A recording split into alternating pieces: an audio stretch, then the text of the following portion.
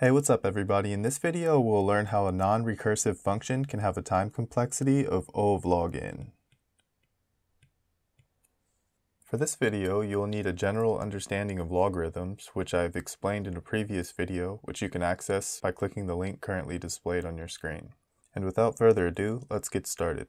So we'll start with a very simple function, which contains only a while loop that assigns a new value to the variable n for each iteration. And for this example, let's imagine that we're passing the value 8 to our n for this function.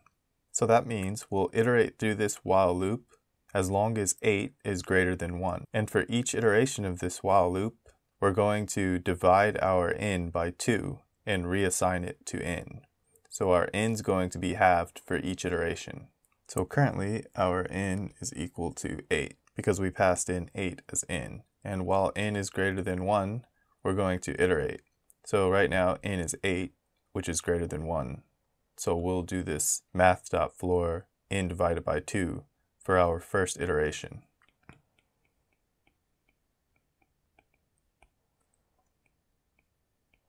Which would set our n equal to 8 divided by 2, which is 4. And this math.floor, all it does is it floors the result of our division. So for example, if we have math.floor 5 divided by 2, we would get 2 here instead of 2.5. So after this first iteration, our n is now equal to 4. So while n is greater than 1, we're going to do another iteration. So 4 is greater than 1. So we're going to do this again.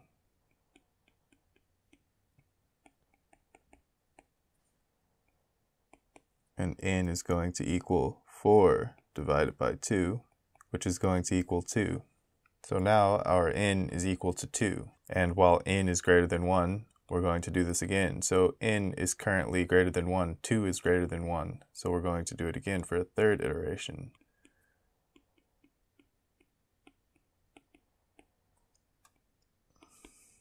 So n is going to equal 2 divided by 2, which is going to equal 1.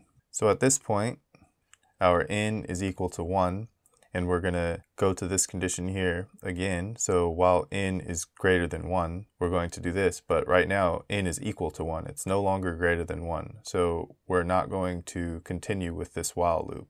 So why is this function O of log n? So our n is 8, so that means that this function should be O of log 8.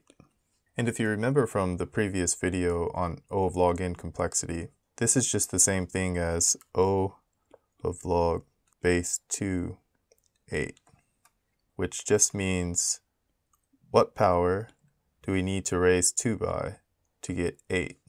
And if we write this out, what power do we need to raise 2 by to get 8? We see that we need to raise 2 to the third power to get 8. Because 2 times 2 times 2 equals 8. So this 3 is what's important, because division is just the inverse of multiplication. So if we need to multiply 2 times 2 times 2 to get 8, then we should also be able to divide 8 by 2 3 times to get 1. So there's 1, 2, 3. So that means that for this function, when we pass in a value for n, we're always going to need to divide this value n by 2 log n times before we can get 1. Which is just another way of saying that when we pass n to this function, we're going to iterate through this while loop log n iterations before we get to the value 1. So if you see here, we have 1 iteration, 2 iterations, 3 iterations. So there's 3 iterations here. So this 3 is log n iterations, because again, O log n just means O log base 2 of 8, because our n is 8, and log base 2 of 8 is 3, because 2 to the power of 3 equals 8, which is our n. And that is why this non-recursive function is O log n, because there will be log n iterations, 1, 2, 3, before this while loop ends. I hope that makes sense.